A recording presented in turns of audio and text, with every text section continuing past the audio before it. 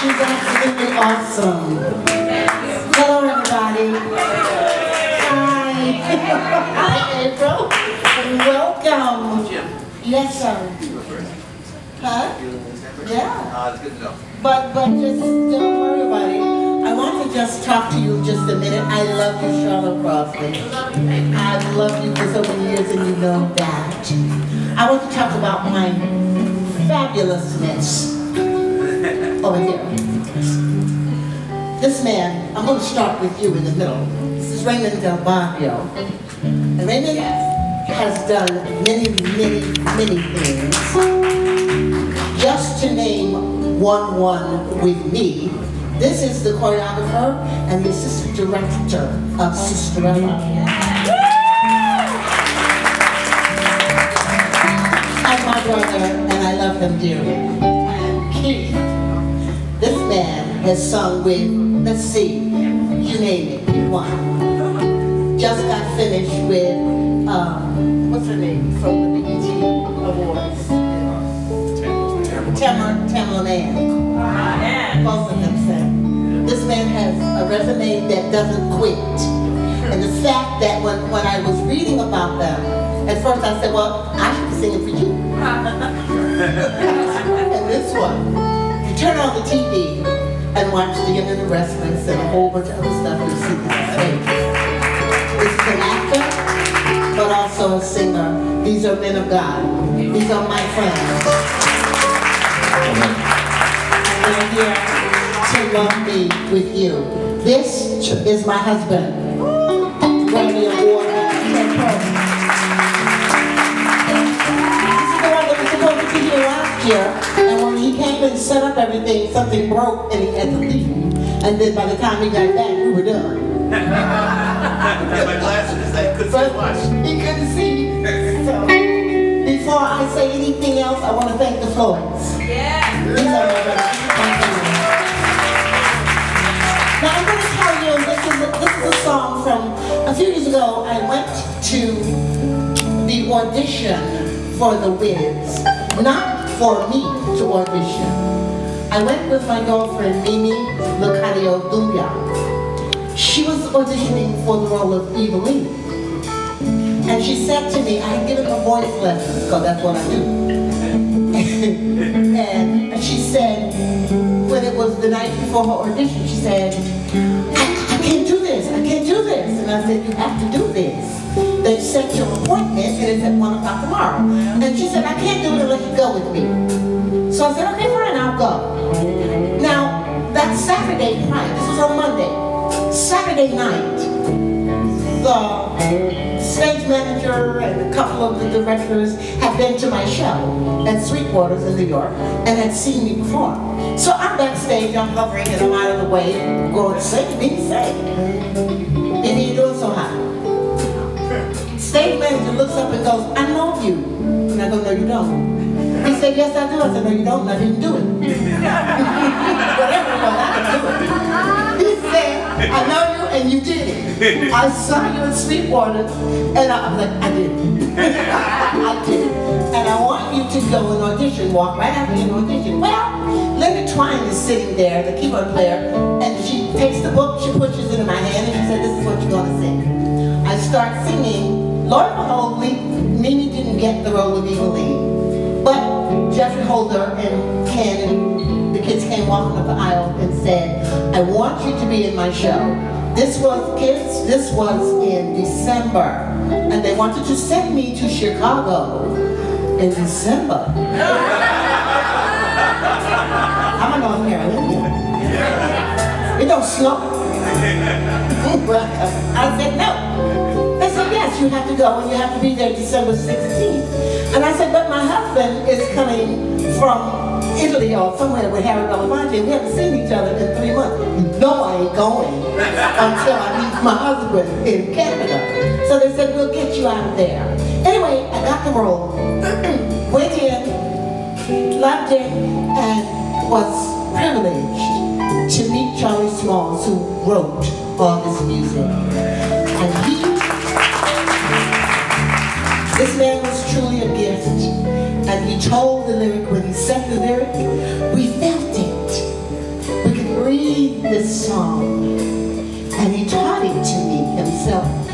He said this: put your arms around me, child, and when you put your shaking, and you know I love you now.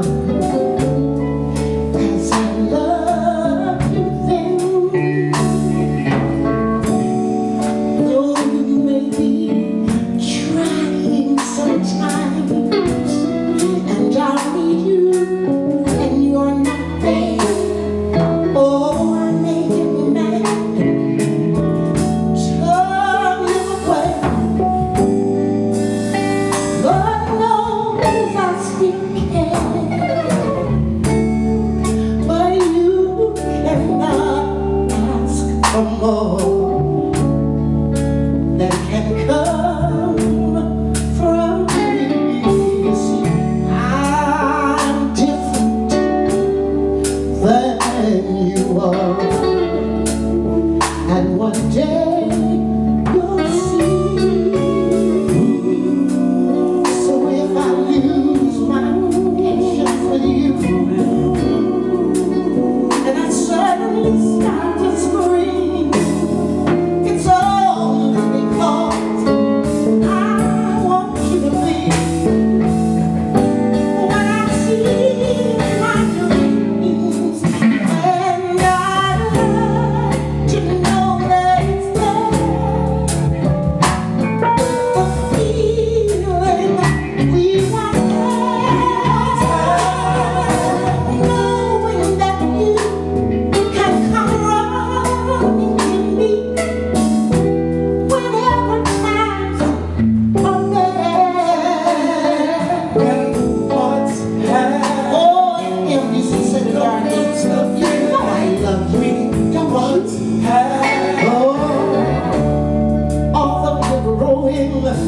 much older now. Can't you see I'm watching you grow? Watching you grow, watching you grow. Oh, I make you mighty sad sometimes. I see, I feel, show. Oh, one day I'm gonna look around.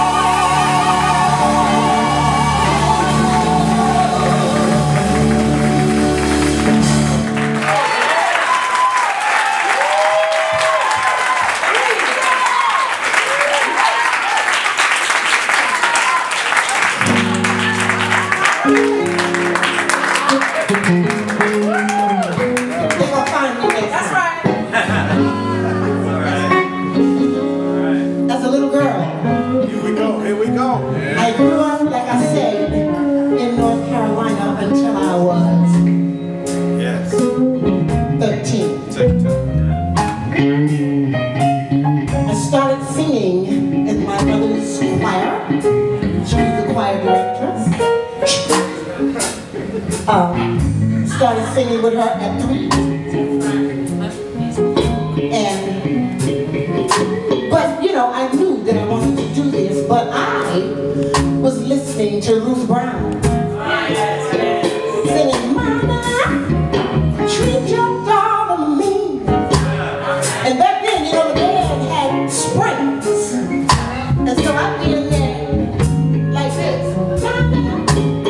mother would say, turn that music off, Peggy, and go to sleep. Because it came on Randy and Ernie's repertoire at midnight.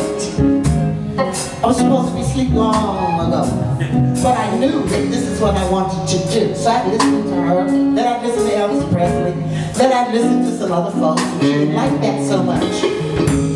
But then on Sunday morning, in church, I would hear the dance sisters, I would hear the clairvoyant singers, oh, I would hear Dorothy little Coates and the harmonies. And then I decided I want to do that too. Because that meant getting praise. I want my men to say something. What?